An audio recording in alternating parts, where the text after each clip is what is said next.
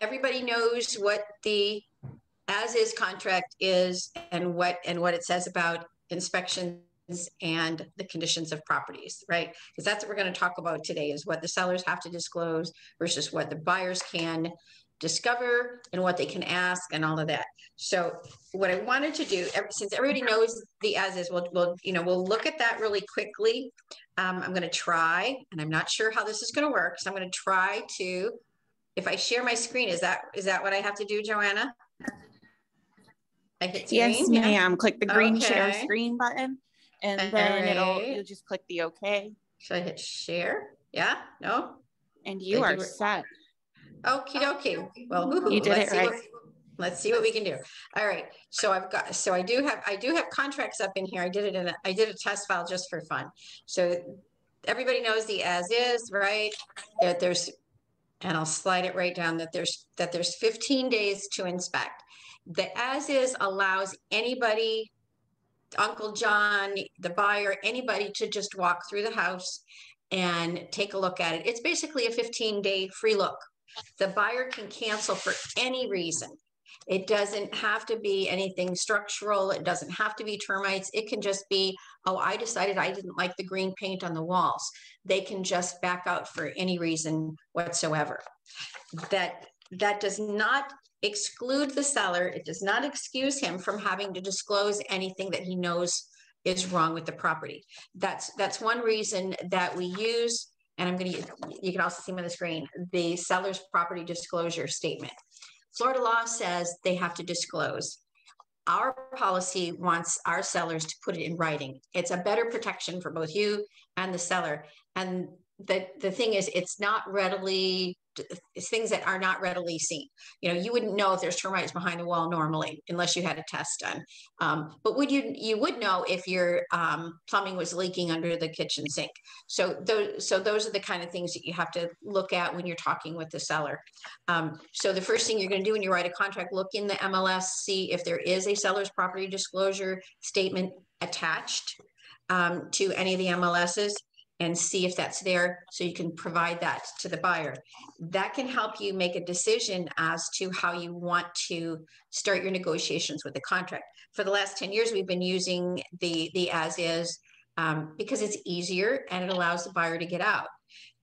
In this marketplace, I don't know if you really want the buyers to get out of these things easier. But it depends on the buyer. You can also take a look when you're looking through the house, just that overall visual inspection. Do you think there's going to be a lot of hidden things in there? If there are going to be a lot of hidden things in there, and the customer is maybe on a limited budget, and they're not going to have thousands of dollars to fix things, you might want to suggest to the customer, since you love the house, and I know, that you're concerned about the costs and that kind of stuff, what if we use a standard contract? I don't know how many of you guys have written the residential contract for sale and purchase in a while. Has anybody been using it? Or are we sticking mostly with the as is? As is, yeah. Okay, so I wanted to take a couple of minutes and go through this. I'm only going to focus on page 5. So if you're following along, or if you have access to the contracts, this is really good. At the bottom of page 5, that's where all this stuff starts: property maintenance, condition, inspections, etc. So, and I'm old, so I have to put my glasses on. So the property inspection on line 260, property inspection and repair, paragraph 12. It's the same wording as the as is. Buyer shall have blank if blank days, and it's 15 days after effective date. That is now called our inspection period. Then the buyer can have anything he wants done. General inspections, WDO, permit inspections, also doing due diligence, to go ahead and check it. If they don't do it, then obviously they've just waived any kind of obligation, and it says it right in there. Then the seller's not going to be required to fix really anything from that aspect. The buyer also agrees, if you look on line 266, that any of their inspections, say they cut out a piece of drywall to look inside the wall, the buyer agrees that they will repair that. They'll fix it back to its pre-inspection condition, because they don't own the property. The seller still does, right? So it goes into general property inspection and repair. That's what we're talking about when you call the home team or pillar to post or any of your guys that carry E&O and liability insurance. Make sure your home inspector has both liability and E&O to cover both of you in case they do something incorrect. All right. So all of these things, the seller is obligated to repair or replace. They have to have it inspected, but if you look on line 72, it has to be by a person who holds an occupational license to conduct home inspections or who holds a Florida license to repair and maintain items inspected. That would be a professional inspection company. You cannot use Uncle Joe to do this. This time the level is up there. It's higher because there's no getting out of it, if you will, right? So it talks about informing it. They have, buyers shall within the inspection period, that's line 273, 274, they have to inform the seller. Now, when we talk about informing the seller, that is not a text, that is not an email, that is not a phone call. You can start with that, but make sure you put it in writing. It can be an addendum. It can be a simple Word document that says, these are the items that we found. I would reference the home inspection report, see page 5 for the plumbing and all of that, so that it's real clear as to what the buyer is requesting the seller to fix up. The whole part of that, the whole meat, and this is where it all changes, and that's why there's a whole other page to the residential contract, is on page 6. And that starts with property condition. The following items, and it's very clear, and it's very specific, and most of us don't read this whole thing, right? So it's got to be free of leaks, water damage, like I'm looking at the ceiling, the roof, they include the fascia, they include the soffit. So this is very specific to the customer. He understands exactly what the seller is going to be obligated to fix, and the seller will be obligated to know as well. Exterior, interior walls, not paint, doors, windows, foundation.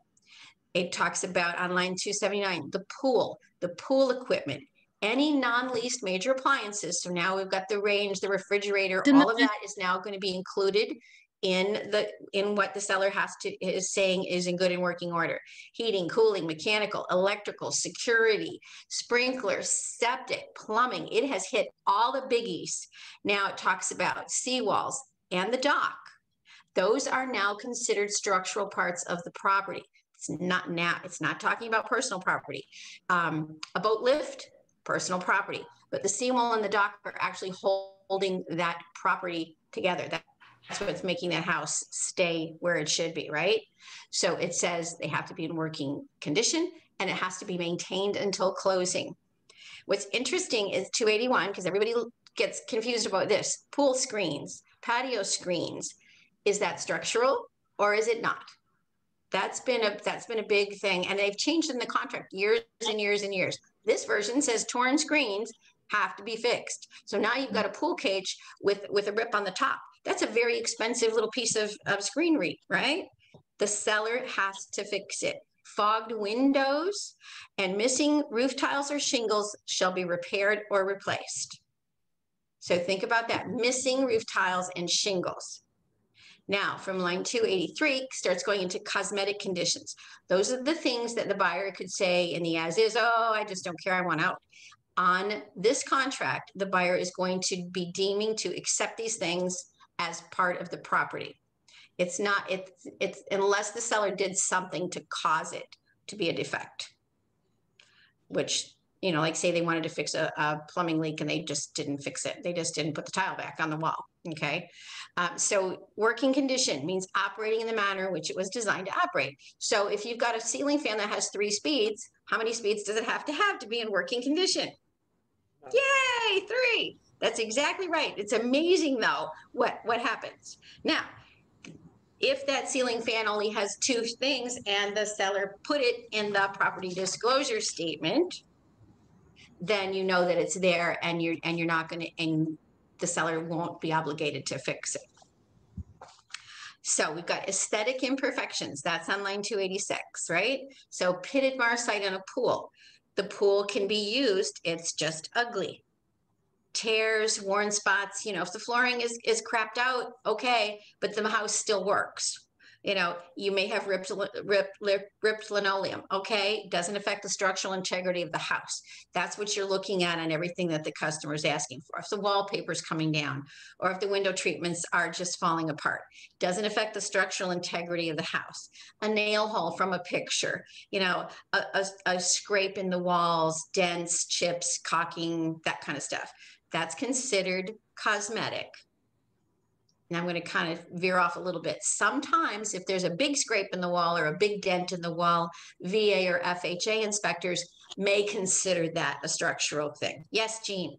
I have a question about the caulking. Does that include, like in an older bathroom where the caulking around the tub surround has like little black spots? Like, I know that you've got to replace it every so and so would offer, but that doesn't, that's not something that the seller's got to go, oh, I've got to fix that according to this contract. Right, that's okay. Cosmetic. Right. Okay, thanks. What would affect, if they tapped it and they found that there was wet drywall behind the tile, it might have been caused by the caulking coming down, but now the part that the seller has to address is that mushed out drywall, because now the shower area isn't working the way it was designed to work. Does that make sense? Okay. Yeah, thanks. Yeah. So okay, and then continue on to page 288. Mirrors, you know, you might have some little deterioration on the corners of the mirrors. Doesn't affect the structural integrity of the house. Minor cracks in walls, floor tiles, windows, little cracks, not big cracks. Driveways, sidewalks. Again, little crack versus large crack. That's why you have an engineer or a home inspector go through and say, oh, that's a settlement crack, as opposed to the foundation of the house is coming up, right? So look at that, what minor is. Pool decks, if there's cracking in the pool decks, that's considered cosmetic according to the contract. And again, if you get a VA or an FHA inspector, they may very well require that some of those little spidery cracks going towards the edge of the pool might have to be fixed. Justin, my son, just bought a house like that, and they were just small little cracks. They were just ugly, but it wasn't affecting the structural integrity of the pool, the capping on the pool or anything. But VA said, oh no, Mr. Seller, you've got to fix these 5 little spider cracks. So keep in mind when you're talking to your customer, you know, what a lender might require versus, you know, and the appraiser might require, and then what the seller is going to be obligated to under the contract. Are we feeling like we're kind of getting overwhelmed when you just look at 10 lines in a contract? This is really huge meat in the contract with it. And you've got to know that you don't have to have this memorized, because you're going to forget something, but know where it is, be able to blow that up, discuss it with your customers. Because now we talked pool decks, garage, patio floors, and the big important thing for the roof, again, now we've got inspections and appraisals and lenders and all of that, but cracked roof tiles are cosmetic. They are not structural. They just look yucky. They don't affect the structural integrity of the roof. Curling or worn shingles or even limited roof life, according to the contract that we're using, is not considered structural. They're not defects. So the seller is not obligated to fix that. If a shingle's missing, yes. But just an ugly looking one or a curled up one indicating it might be getting near at the end of its life, the seller is under no legal obligation under the contract to fix it. Now you get it could be an insurance issue. It could be an FHA or a VA appraisal issue as well. But those things don't apply within this paragraph. So when you're writing your offers, you have to keep all of those things in mind as to whether you're going to use an as is, whether you're going to use the general. And you may need to point out to the listing agent, if you're on the buying side, that there are some of these things that, while they're considered cosmetic in the contract, they're going to have to be fixed. You may want to seriously consider writing that in on the additional terms and conditions on page 12 on this contract, saying, you know, the seller to fix this and that, in case you're worried about it.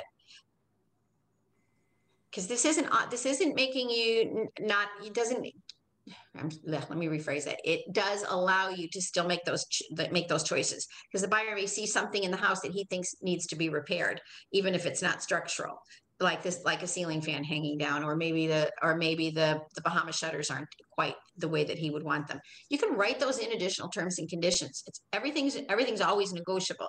Just keep in mind, this is your framework for what the seller is legally obligated to do without any kind of negotiation or fighting. Then it goes on to what the buyer actually has to do, right? They're obligated to make them as necessary to bring them up to the condition that they're in. So if you have a 10-year-old air conditioner that's not working, the seller technically doesn't have to replace it with a brand new air conditioner. We generally don't say that. We don't promote that, but as long as it's working and it fits, that's absolutely fine according to the contract.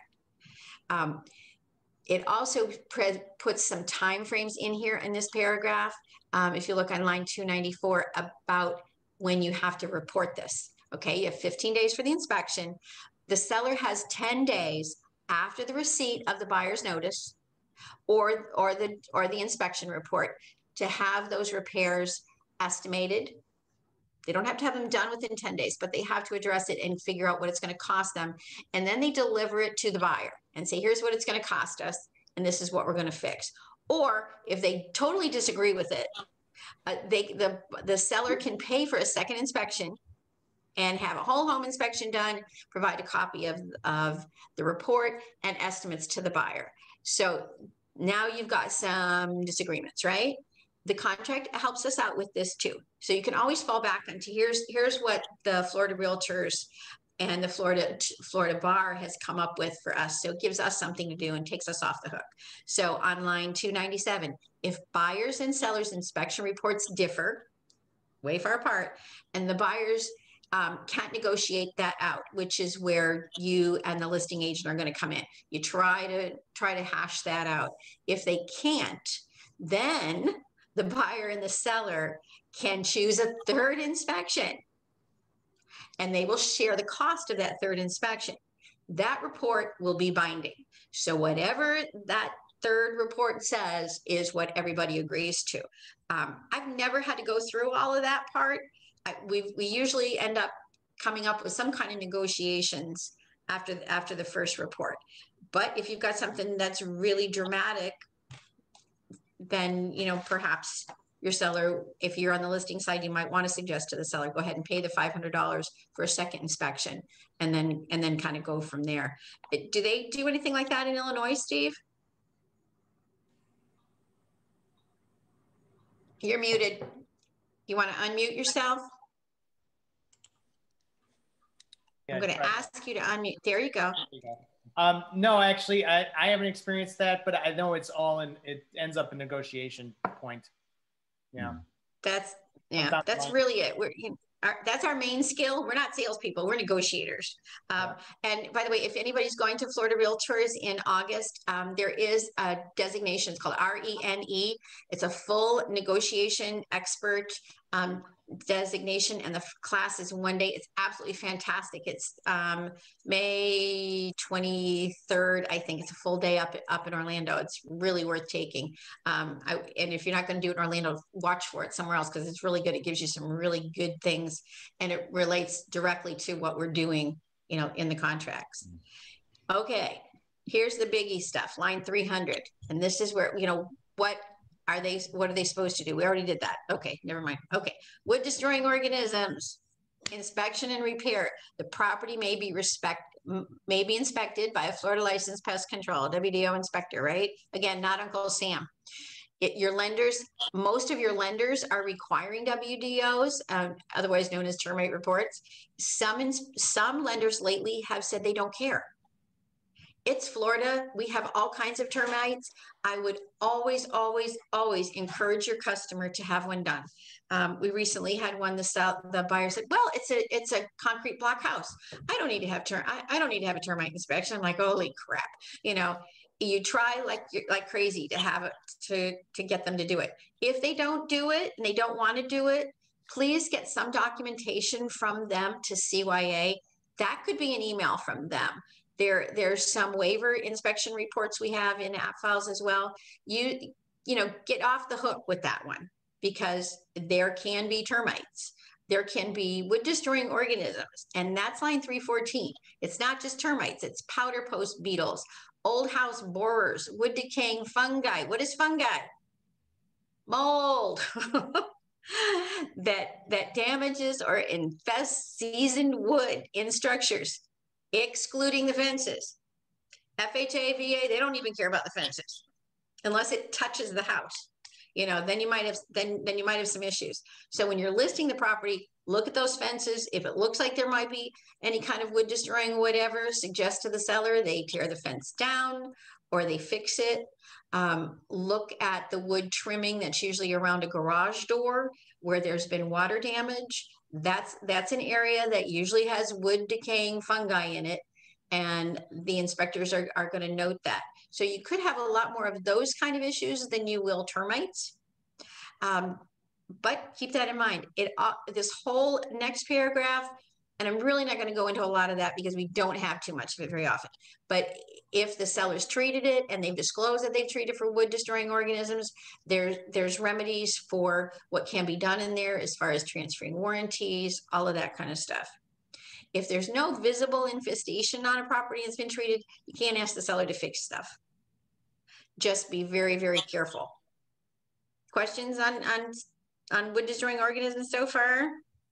JJ, this is Tim. Just a kind of a general question regarding, you know, you do the contract and, you know, you set a close date, inspection happens, they find something in this order, whatever it might be. And within, say, 10 days, you know, somebody finds that here's the estimate, here's what it's going to take. Now you start going outside the bounds of that close date. Assumption is if everyone still wants to move forward, an addendum goes out changing the close date. I mean, I'm just kind of assuming. Yeah, then you would just do an addendum anytime you have that. Yeah. Okay. And that's part of like the negotiation too. You can negotiate putting money in escrow to get things finished. Right. Okay. To move forward, especially if there's a lender involved, the lender doesn't want to extend the closing. Right. So you can do things like that. Can I say something about go ahead. Lenders, some lenders will allow you to escrow and some won't. So you're going to have communications with the lending officer. Right. Absolutely. And some title companies don't like holding things after closing either. We do have a trust account. If we have to do it, worst case scenario, Jones and Company can put it in the trust account. The last thing we want to do is having a deal fall apart because of that. There are limits. We've talked about what the seller has to do, but there are limits to it. It doesn't give the buyer a blank check to ask the sellers to do that. On page 3, there's closing costs. On the standard contract, this is where it looks different than the as is as well. This is where it lays out the percentages. And it says right on line 135, seller shall pay the following amounts for general repair items. And you can put an amount or a percentage, or if you leave it blank, the state has already said it's 1.5% structural. So if the house is $100,000, we've got $1,500 for general repair items.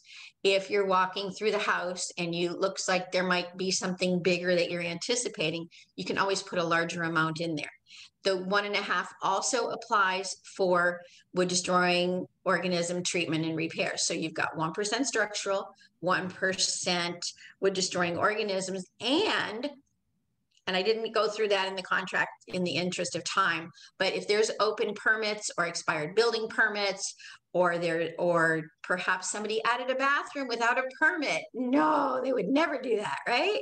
If the lender says, oh, there's this bathroom, well, you need to have it permitted out. The contract allows for 1.5% of taking care of all of these building permits. So the seller has a lot of obligation to do all those kinds of things. So your obligation when you're listing it is to really dig deep and make sure that the seller did everything with permits, or advise them that this could potentially come up, or be ready to negotiate when you get the offer. So if you're on the buying side, you're looking at that 1.5, you're looking at the 1.5 for wood destroying, and then you're looking at 1.5 for open permits. That does not mean you can combine them together, because some people will go, oh, it's only $500 worth of structural stuff, but the termite might end up costing 2%, right? You can't automatically just lump it together and say, oh, we've got 3% to futz around with. Make sure all the parties understand that, because that's going to be the biggest key to your negotiation. And when you were talking about escrowing monies and if the things weren't done, Tim, there's also a little bit more in that too. On line 143, right? If they're not able to get it done, there's a cap and it automatically decides how much money is going to be put aside, because usually the seller will say, oh, it's only $1,000 to finish the thing. I've got the bill, I've got the invoice. Well, that's fantastic. But we want to protect everybody. So the contract says automatically sums equal to 125%. So if you've got $1,000 invoice there, they're going to put $1,250 in escrow. Right. And because it's in the contract, you don't have to be the bad guy. Gotcha. It's already there. Right. JJ, one question. Actually, this contract is one that came up recently on one of my sales. And the one question they had was, it basically looks like you could have up to 4.5% total of the purchase price in repairs. Is that how I'm reading it too? It could be, but again, you've got to keep it in 3 separate segments. Right, right. And that's where most people get confused, because they see the 4.5% all of a sudden and they're going, holy crap, you know? But again, it's only if there's open permits, only if we find we're destroying organisms and things like that. And a lot of that cost can be controlled when you go to list it. That's why I said, watch for those key things like the little rotten wood by the garage. You know, ask them very carefully, lots of questions. You know, when was the last time you did this? Does everything work?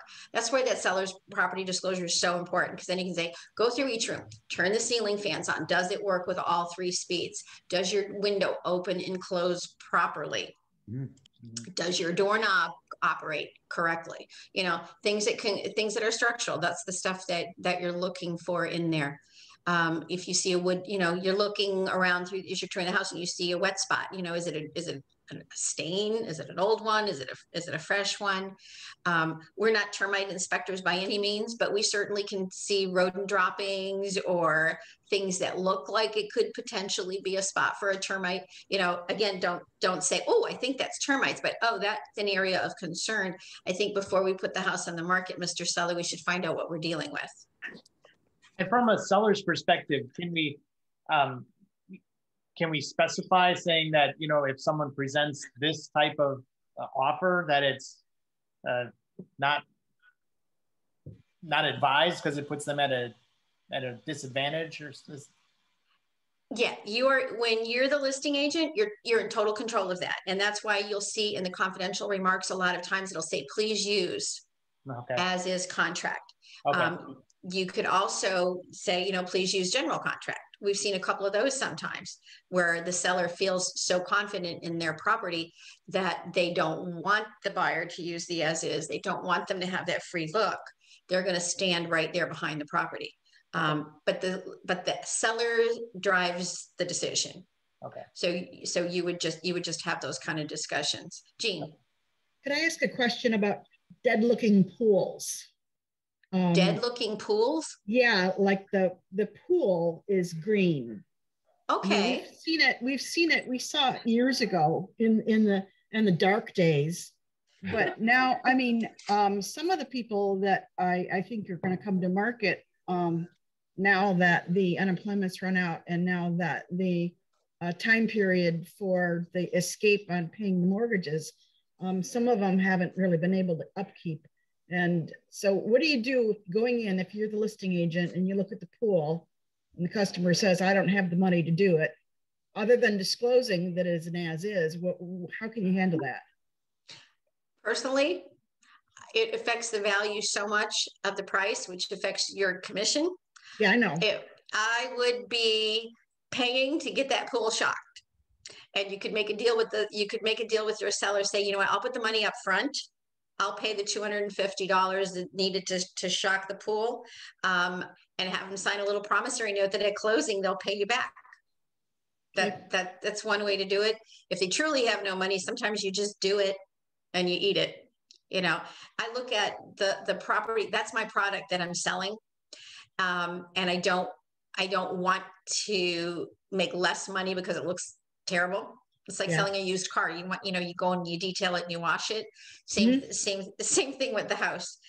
If it's not working and it's green because the pool pump's broken, that's a whole nother story. Yeah, let's talk about that story. Yeah. So if it doesn't work, that's simply, the seller simply has to disclose it, that it isn't working. Now when you get into the lenders and things like that, the buyer is going to be aware already that it isn't working. So they're going to have to figure out if the lender's going to allow them to buy the house with a broken pool pump, or if they'll give them certain days to get it all done, things like that. So that's where it comes down to negotiation, because you may end up, somebody may have to put the pool pump in prior to closing, and the buyer may agree to pay the seller back outside of closing. We don't want to have anything to do with that. Yeah. But yeah, you can get creative in trying to get that kind of stuff done. Okay. I mean, sometimes I had a house listed one time. This couple was so broke that they couldn't even afford to put additional light bulbs in their house, so went to the store and bought a bunch of light bulbs and stuck them in, again, because it's my product and it's my reputation. So I want it to have the best face on it. So sometimes we just have to do that. Okay, thanks. I hope that helped a little bit. I mean, this is the biggest piece of how we sell our property, but we have to know what's going on with it as far as maintenance requirements, what exactly is structural, what exactly is cosmetic, and that kind of thing. I like the general sale contract. I think, especially if you're, as our buyers are saying, we're overpaying, we're paying at the top of the market and we want the house to be in great shape. I would tend to present the offers with this contract first. And if the sellers really balk at it, that to me sometimes is a warning symbol, a little sign that maybe there's more stuff going on behind the walls, behind the doors, that the seller doesn't want us to know about. This is one thing you really have to be careful of when you're working with for sale by owners too. They don't really know what the law is about what they have to disclose. Or they're really, they're sneaky. They might know something, but they figure, oh, if I don't have it tested, then I don't have to disclose. Remember defective drywall? Everybody kind of had an idea that the house probably had it, but if you didn't have the test, you don't have to disclose it. You think you've got termites destroying your house up, but if you don't have a termite report done, no termites, you don't have to disclose. So you have to be really, really careful when you're dealing with unrepresented sellers, as we can call those for sale by owners. And those are things you can use as effective tools to get a listing sometimes, getting those sellers through that, because I live in this house, it's perfect, Okay, well, let's stand behind it. Let's look at this contract. It might help them get a higher price for their property too. So I think that's kind of cool. Naples is a disaster and a half. That's all I'm going to say about the contract, because that takes over an hour. I mean, I put it in there and I can pull it up for you, but it's the most ambiguous wording and it goes around in circles. So unless you have to use this contract, don't. I'm going to tell you, because that's how you get into trouble. We're covering this residential contract today so that that a torn screen on a pool cage is considered structural and has to be fixed.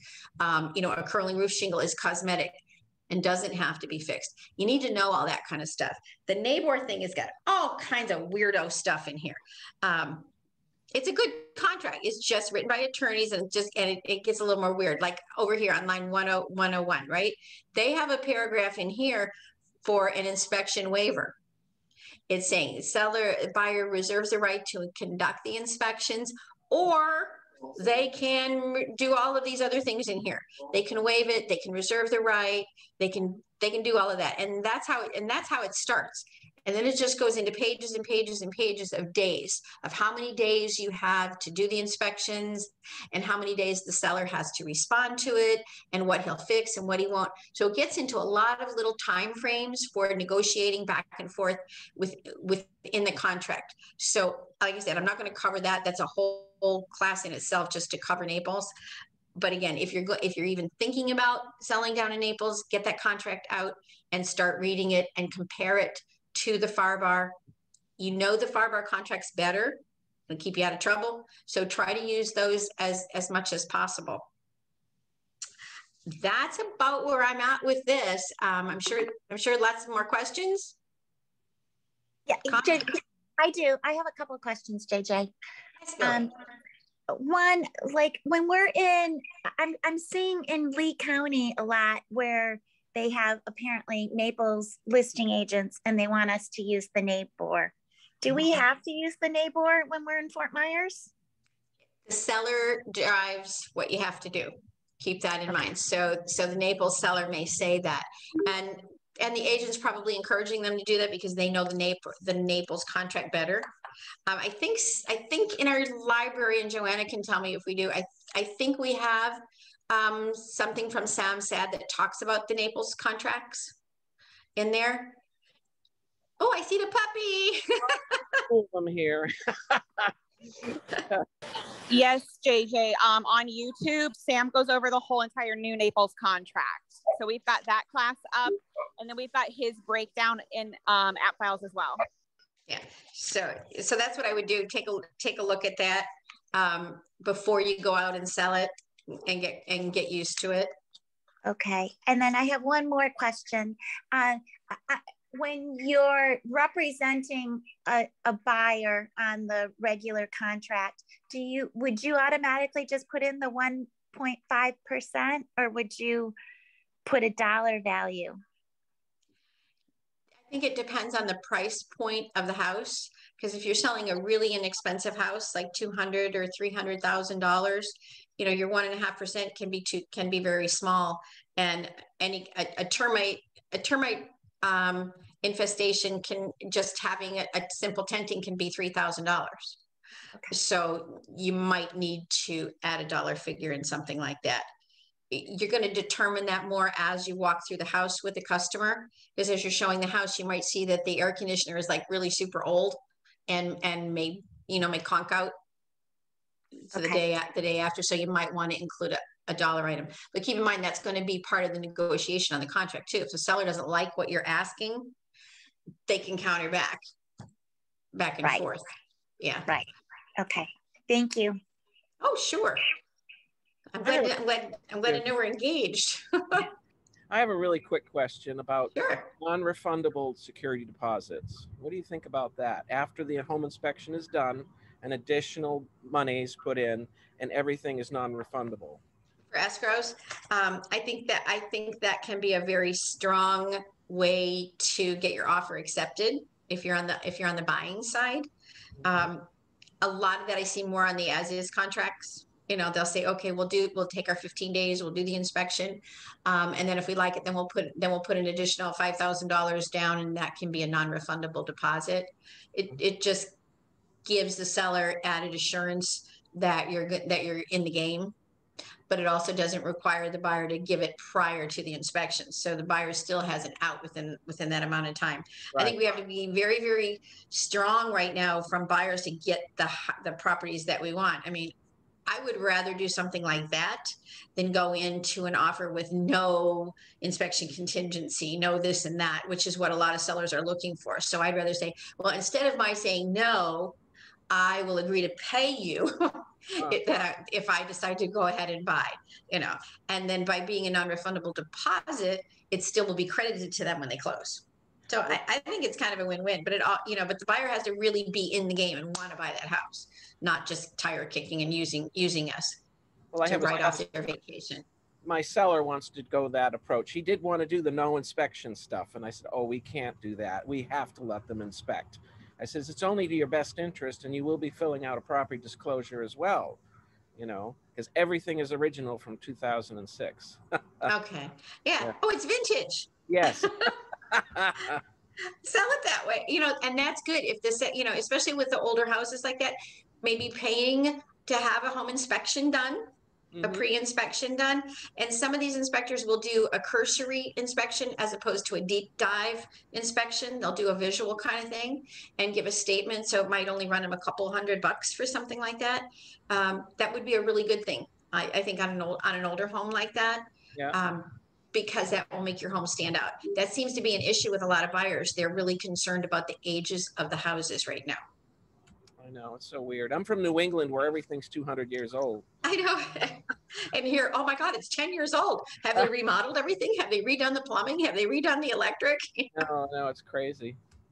I know. It's like, well, in frame homes, I mean, I grew up in a frame home outside of Chicago, and I'm old, you know, and the house is still there. I mean, I grew and an amazing, and it's frame. You know, Thomas Edison's home is frame, and it's still in place. Yeah, it had a few termites here and there, but oh, like you said, over 100 years old. So yeah, I wouldn't. I think it's a good idea. Yeah. Okay, thanks. Very, very good. Anybody else have anything they want to share? There, oh, buyers want a FSBO. Now what? We've had that all up. Yeah. Take a look at some of that stuff. Review, you know, if it gets a little bit slower, like in the afternoon when it's raining, pull up one of those YouTubes, take a look at it. Make some phone calls to some customers. They're at home when it's raining, right?